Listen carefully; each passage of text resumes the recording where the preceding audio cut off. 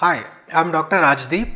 I'm a dermatologist and dermatosurgeon practicing at Charma clinic attached to Chirag hospital in JP Nagar, second phase, Bangalore.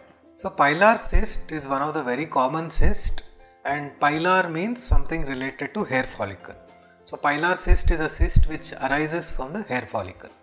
It is most commonly found on the scalp, of course, because there are a lot of hair follicles on the scalp. And usually the patient doesn't have any pain or bleeding or anything like that. They just have a bump or they feel something, some swelling on the scalp. It's a round swelling. Sometimes pilar cyst can grow to very large size. It can be even this big. So even I have operated very big pilar cyst on the scalp. And cyst is usually something which is like a bag. And inside the bag there is either some solid or some liquid.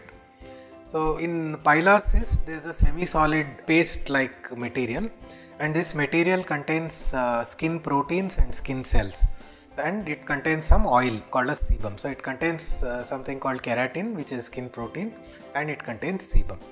So pilar cysts are treated surgically.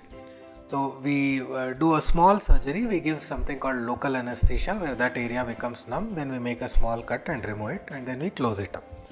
This removed cyst is sent to the lab for confirmation, and this is called a biopsy, just to rule out that it's not something dangerous.